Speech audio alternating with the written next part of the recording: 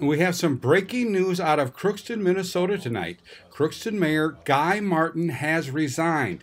Now, as of 8:45 p.m. This evening, the meeting was still going on. Councilman Dale Steinbrook took over.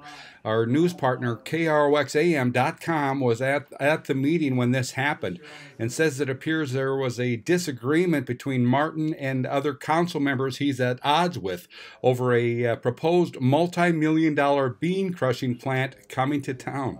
I just talked with one person leaving the meeting saying he was shocked. He wasn't sure what was going on here.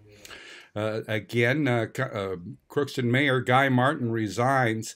We expect to have audio from this meeting shortly as he made his statement when he resigned, so check back soon. Again, Crookston Mayor Guy Martin resigns after less than 1 year on the job.